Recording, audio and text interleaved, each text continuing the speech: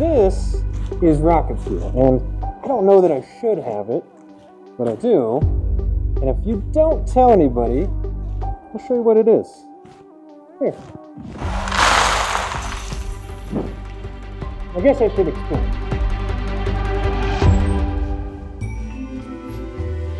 Okay. So, yes, this stuff, as it is obviously not rocket fuel. But, I don't know, you ask younger me, I've made plenty of rockets out of this stuff. It's instead the plastic that this is made out of that USU researchers are using to turn into rocket fuel. This right here is a solid fuel cell. These are made of ABS plastic, which is the same material that Legos are made out of. If you were to mash up Legos and make a mixture of it, you could probably get some similar results. Huh. I think I might have missed something in the recipe. But for the researchers, they have an easier way to do it than this, at least. They 3D print their motors. We love to 3D print it because ABS is that thermoplastic. Since we're 3D printing it, we also have really good access to be able to experiment with these specific fuel grains. That could mean varying the port geometries, or you can vary the port in order to get desired properties. And what is that desired effect, you might ask? Well, something like this.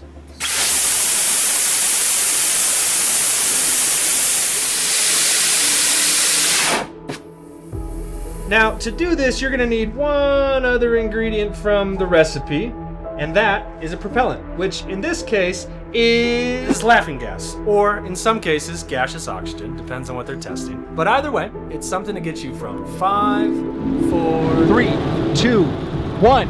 Boosters in ignition, and liftoff of Artemis 1. We ride... So yeah, it's rockets made out of laughing gas and Legos. Yep, laughing gas and Legos, that's what our rocket is made from. In the simplest concept, it really is made from laughing gas and Legos. That is our baseline. That seems to be our, what we call highest TRL, technology readiness level. It's the one that I think will be the first real in-space application. At this point, you're probably thinking, okay, cool. We're making rockets out of Legos and laughing gas. Great. What for? Well, for NASA. Specifically, the Artemis missions. You know, the ones going to the moon again, and then Mars. That's pretty cool. But specifically, NASA wants them to test to see what the lunar lander will do when it lands on the moon. One of the biggest problems that happens is when you land on the surface of the moon and the plume from the rocket lander, basically the fire coming out of the bottom of the rocket impinges on that lunar surface, it's going to kick that dust up and it goes everywhere.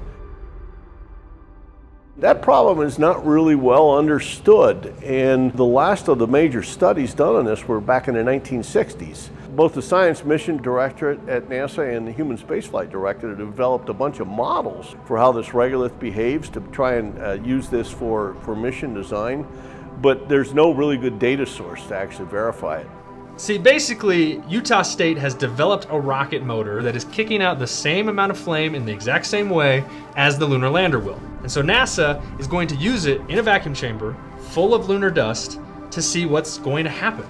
In this vacuum sphere, they have a bunch of cameras and sensors that can detect and track all the particles as they're getting thrown all over the place. And it's going to be very important work so that our astronauts that are going to the moon for Artemis 2 and Artemis 3 and beyond can land safely on the moon, and we have high confidence that it will be a safe adventure.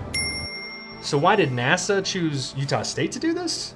Well, A, because we're already really pretty connected to NASA, but... And the other is that we simply had a superior technology. Some of the things that we've done with our arc ignition system, our green propellant, the 3D printing, we were pretty much ahead of the world. We're doing things here with hybrid rockets that no one else in the world can do right now, and it's kind of interesting when you go to these major conferences, and you cannot believe the number of times I've had to correct people and say, no, we are not the University of Utah, we're the one further north. We wear blue and not red, so.